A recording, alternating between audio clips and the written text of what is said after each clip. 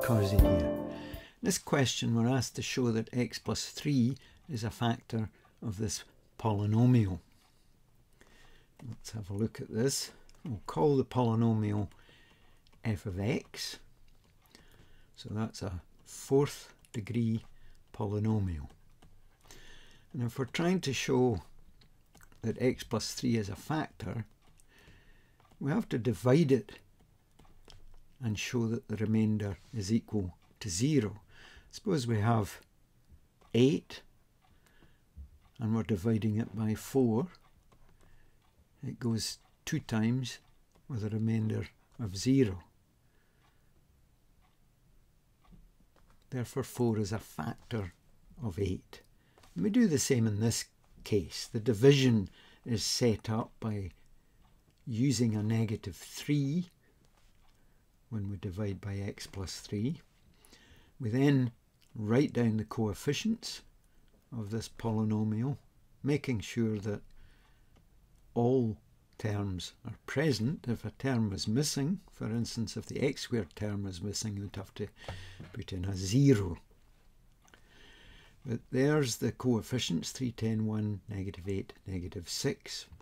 And the procedure we use, which you'll be familiar with, bring down the 3, multiply 3 and the negative 3, then add these two terms together, multiply the 1 and the negative 3, add these two terms, multiply the negative 2 and the negative 3 together, add these two terms, multiply the negative 2 and the negative 3 together, add these two terms, and we get 0. Now we'd have to explain what's gone on, since when f of x is divided by x plus 3, the remainder is 0.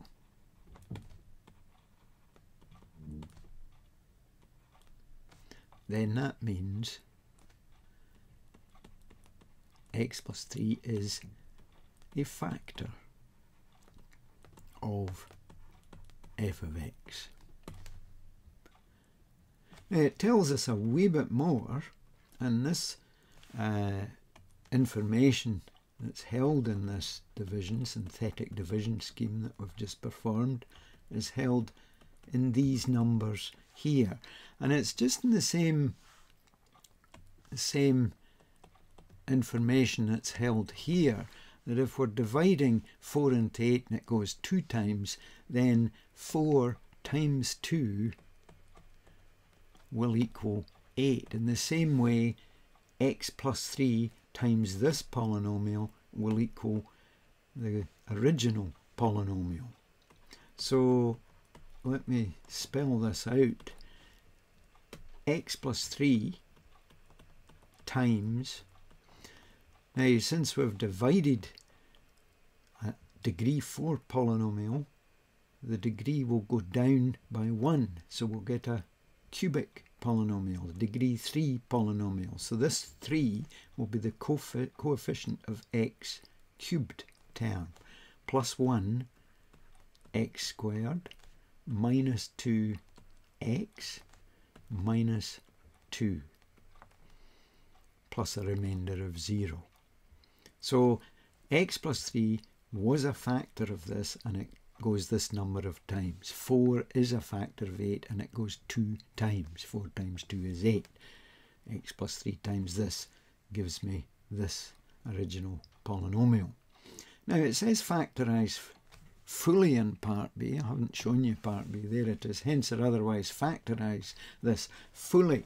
So we have to continue and test whether this cubic expression has factors. Now we're on our own here. In the first part we were led to a factor, and we were led to using negative 3 because we were told x plus 3 is a factor. We're not told any factors for this cubic expression.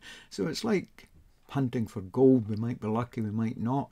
We would try x plus 1, x minus 1, x plus 2, x minus 1. So we'll try a negative 1, a 1, a negative 2, a 2. Let's try systematically. We'd probably try 1, then negative 1, 2, then negative 2, and so on.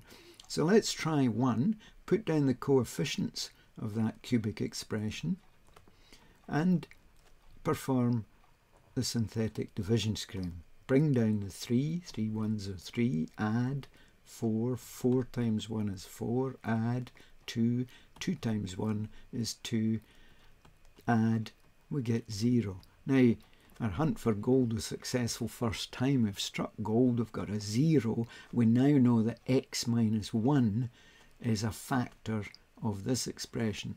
And just like we can write 8 as, say, 2 times 4, this part can be factorised further.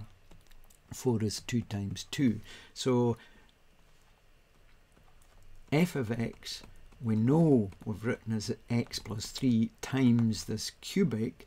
We can now factor this cubic into x minus 1 as one of the factors, since the remainder was 0. The other factor, again, the information lies in these numbers here, and because we were dividing a degree 3 polynomial by a linear factor, we now have a degree 2 polynomial, or what you know is a quadratic polynomial, quadratic expression. So 3x squared, 3 is the coefficient of the x squared term, plus 4x plus 2. And again, we have to wonder whether this can be factored. Now, you can try your 2 brackets, 3x, x, 2 and 1, try all sorts of combinations. You'll discover that that cannot be factorised further. But we really need to give a better reason other than the fact that your attempts can't work. You might just not be very good at factorising. So we'll have to declare that for x squared plus 4x plus 2, and the clue lies in the discriminant. That's b squared minus 4ac.